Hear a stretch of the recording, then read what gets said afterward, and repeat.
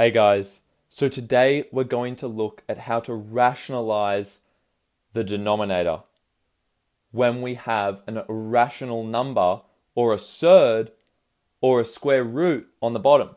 And a square root and a surd are the same thing here.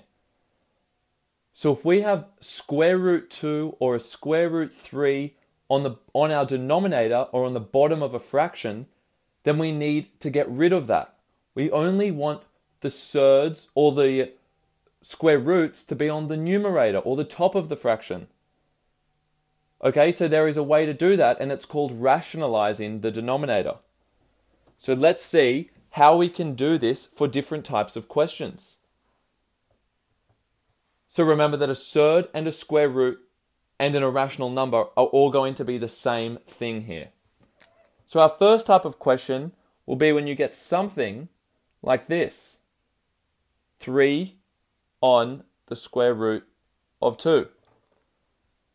Now if we have 3 on the square root of 2, we know we've got a square root on our denominator or on the bottom, and we don't want that when we have our final answer. So when questions ask you to leave your answer with a rational denominator, they want you to get rid of this square root on the bottom. We only want the square root on the top. Okay, so how do we get rid of it? Well, if we times the bottom by the square root of 2, and we times the top by the square root of 2, because whatever we do to the bottom, we must do to the top, we can see here that the square root of 2 times the square root of 2 is the same as the square root of 4, and we know that the square root of 4 equals 2. So if you just times the surd or the square root by itself, then you just end up with a number on the inside.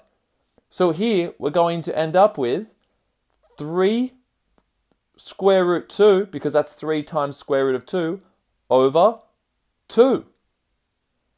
And now we don't have a square root or a surd or an irrational number on the bottom. So now we have a fully rationalized denominator. What's another type of question that you can get? Well, you can get one that looks something like this. And I'll put 3 on the top again. We have 3, and maybe we have root 5 on the top as well. It doesn't matter that we have a surd on the top. We're only worried about the bottom. So if we have 3 root 5 over 2 root 2, again, I've got the 2's okay on the bottom, but we want to get rid of the square root of 2. That's an irrational number. And an irrational number, guys, is just where you can't express that number as a fraction or as a whole number. If you put that in your calculator, that will come up with an infinite decimal, and that means it's irrational. So to get rid of this, what can we times the bottom by? Well, you don't have to times it by 2 root 2. We don't have to times it by the whole bottom when we just have one term here. That's just one term. We can just times it by square root of 2 again. Even though there's a 2 there, if we just times it by square root of 2, that will become 2. And then the 2 there, remember, has a times next to it. We'll just multiply by that. So it will still be rational at the end.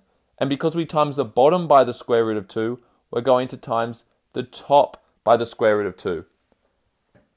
And remember, if you have 2 terms on the top, make sure you use a bracket. So I'll put a bracket here anyway. We know that we've got to times the square root of 2 by everything inside the bracket, which here is just 3 root 5.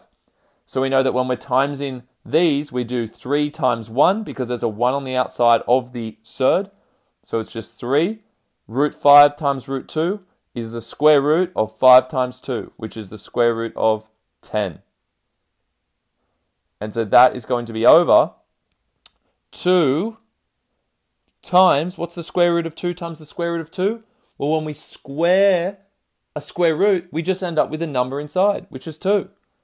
So that's going to equal 3 root 10 over 4. So now we don't have an irrational number or a surd on the bottom. We just have 4, which is rational because it's a whole number. So you can see with these two examples, 1 and 2, where we just have one term on the bottom with the square root, we just times it by the square root. Do not times it by this number next to the square root as well, because you do not need to. Okay, so that's how you do rationalizing the denominator when we have one term on the bottom. But let's have a look at what happens when we get two terms on the bottom, and one of them or both of them are square roots. So let's say that we have, and we'll make this number 3, 4 plus the square root of 3 over 3 plus root 2.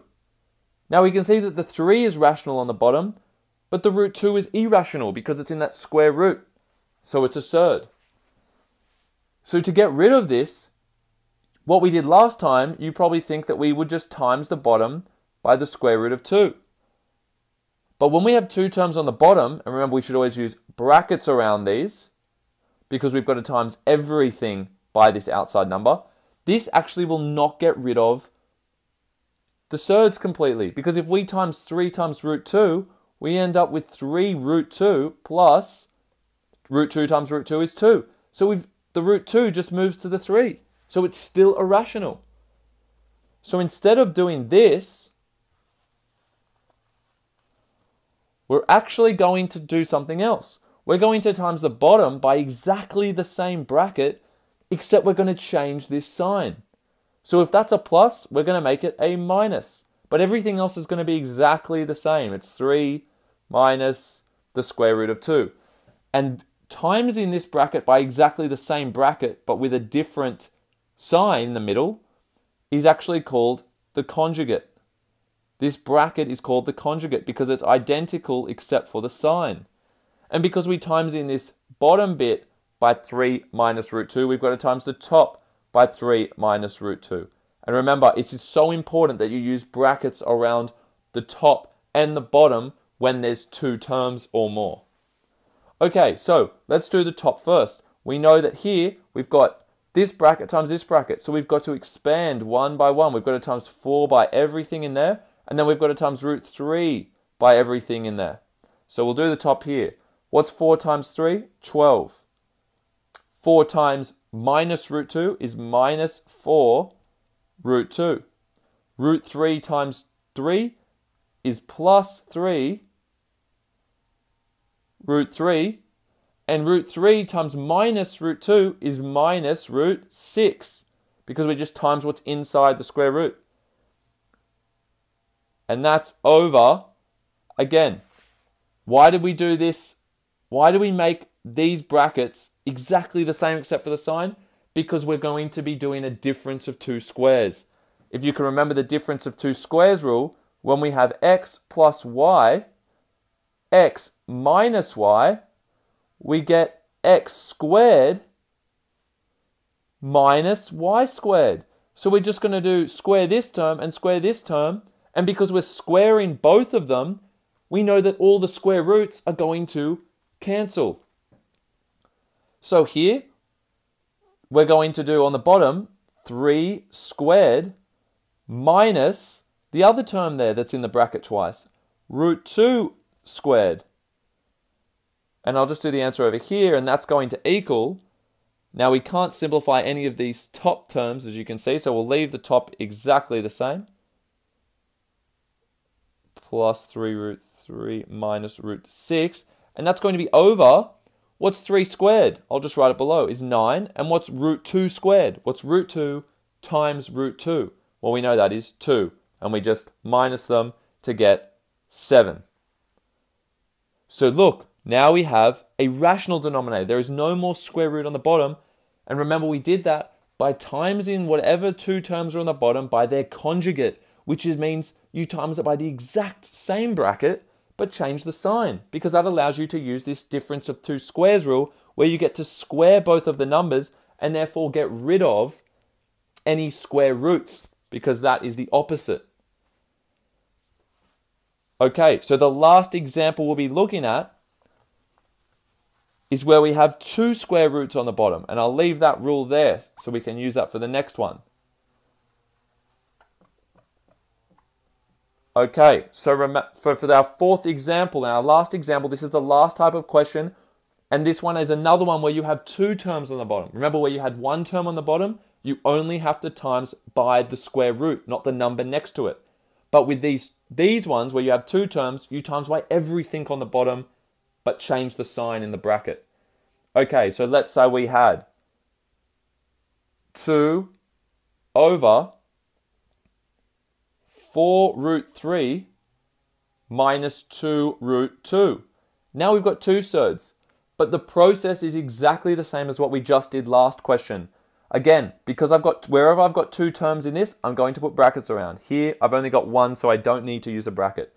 And I'm going to put another set of brackets next to it, because I'm not going to be timesing this by just root 3 or root 2. I'm going to be timesing it by the exact same thing, but I'm just going to change the sign. So I've got 2 root 2 there, and instead of a minus, I'm writing a plus. So they're almost exactly the same. And again, this is called the conjugate. And because I'm timesing the bottom by this bracket, I've got to times the top by this bracket. And I'm just going to put the bracket next to the 2, so we know we can just expand in the next step. Okay, so now that we're timesing both the top and bottom by the same thing, we go to the next step, and we're just going to go 2 times this and 2 times this, which gives us 2 times 4, 8 root 3. Remember, the 2 only is timesing the outside of these surds because it's not in a square root itself. So we get 2 times 2 root 2. So 2 times 2 is 4 root 2. And that's going to be over 4 root 3 squared minus the other term squared. What's the other term? 2 root 2. So I just put that in this bracket and square it. I've just put both of these terms in this bracket and squaring them, and then I'm going to minus them because of this rule. Because I set them up like x minus y, x plus y, which is the same as this. And we know that that equals x squared minus y squared because of difference of two squares. So I'll do the answer over here. We know that this equals 8 root 3 plus 4 root 2 over.